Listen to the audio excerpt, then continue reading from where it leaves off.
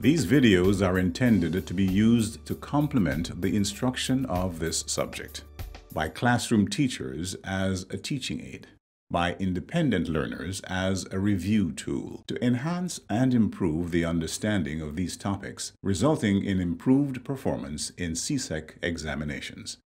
Segment 3. Calculation of rafter sizes and roof members. Determining the length of the common rafters. After installing the wall plates, the next step in the construction of the roof is to lay out the rafters. We will begin by laying out the common rafters. However, before we do this, we first need to determine its length.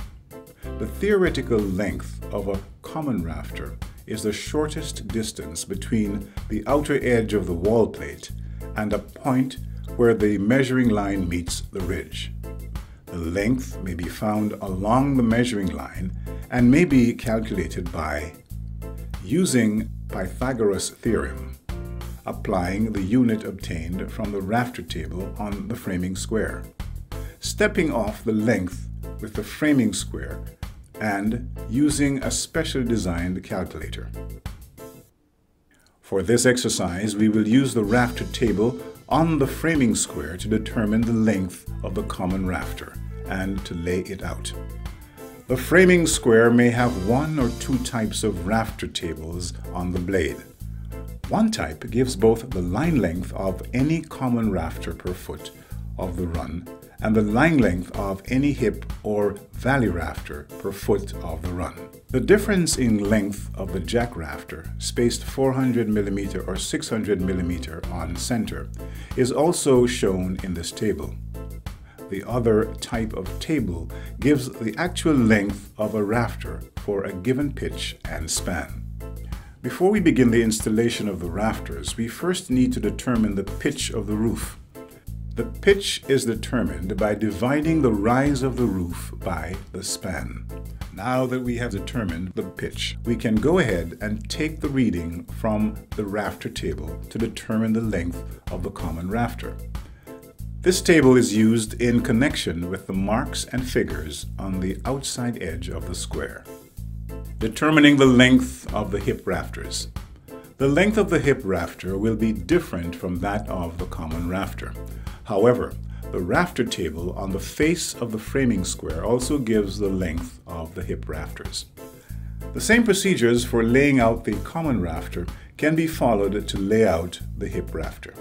The unit of rise will remain the same. However, the unit of run for laying out hip rafters is 17, which is a constant number for laying out hip rafters. To determine the length of the hip rafters, follow the row that says length of hip or valley rafter per foot of run on the rafter table. Locate the number 17 on the outer edge of the blade and look for the corresponding number directly under that number. To get the overall length of the rafter, we must add the length of the overhang and minus half the width of the pole. Determining the length of jack rafters. The hip jack rafters are the final set of rafters that we will lay out, cut and install. 3 methods can be used in framing these rafters. They are: 1. The longest jack method.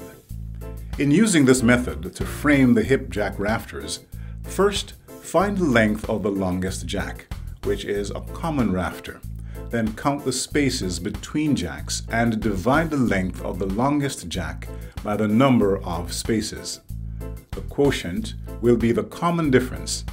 The next step is to frame the longest jack and make each jack shorter than the preceding one by this common difference. 2. The shortest jack method. In using this method, first find the length of the shortest jack. Take its spacing from the corner, measured on the wall plate. This measurement will be equal to the jack's run. The length of this first jack will be the common difference, which must be added to each jack to get the length of the next longer jack. 3. The framing table on the square. The rafter table on the framing square also can be used to lay out hip jack rafters. The table will indicate the length of the shortest jack rafter corresponding to the various spacing, such as 400, 500, and 600 millimeters between centers for various pitches of roofs. This length is also the common difference and thus serves for determining the length of all the jacks.